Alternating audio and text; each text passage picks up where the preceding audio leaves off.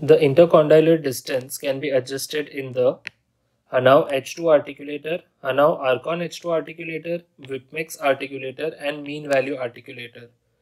Now, as an undergraduate, I understand that these kind of questions can be a little intimidating because you are expected to remember the designs of the articulator, which is nearly impossible because it is a wide number of things and it is very difficult to retain that.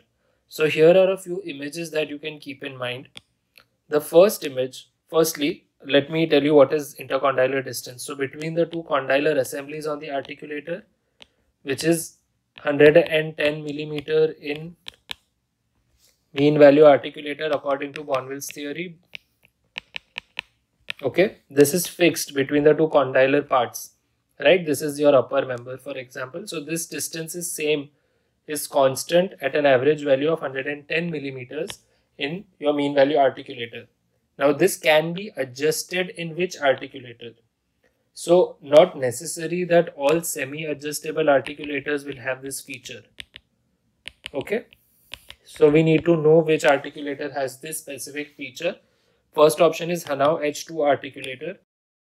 So this is Hanau H2 articulator, the first one, the first option in the given question. Now here the intercondylar distance is fixed and cannot be changed. The second one over here is a type of an Hanau Archon variety where it is known as Hanau Wide View 2. It is a very commonly used articulator in the Indian curriculum, and that is why you need to remember this image very well. Here also the intercondylar distance is not fixed. The lateral and the horizontal condylar guidance can be adjusted and the incisal guidance can be adjusted.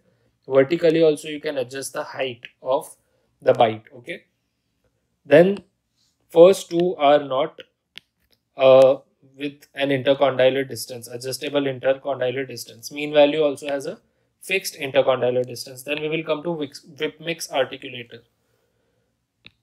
So here we have another variety of Hanau H2 Archon where the intercondylar distance is fixed. This here is a Whipmix articulator. Whipmix articulator, if you see, has a slot which allows you to move the assembly in 3 different positions. So if you read the explanation, it has the detail of Whipmix articulator, which is an Archon type of an articulator designed by Charles Stewart. And there are 3 adjustable degrees: small, medium and large, that is 96 millimeters, 110 millimeters and 124 millimeters. Now these values have never been asked in the exam, but because this concept is already asked, it wouldn't harm you to remember these 3 values. Okay, and it can take lateral records as well. This feature is absent in the Hanau articulators. Hanau articulators take only protrusive record, that is Hanau Wide View 2 and Hanau Archon articulator, but Whipmix articulator takes lateral and protrusive interocclusal records. It's a 3B type of an articulator according to the University of Michigan. So the correct answer is option 3, Whipmix articulator.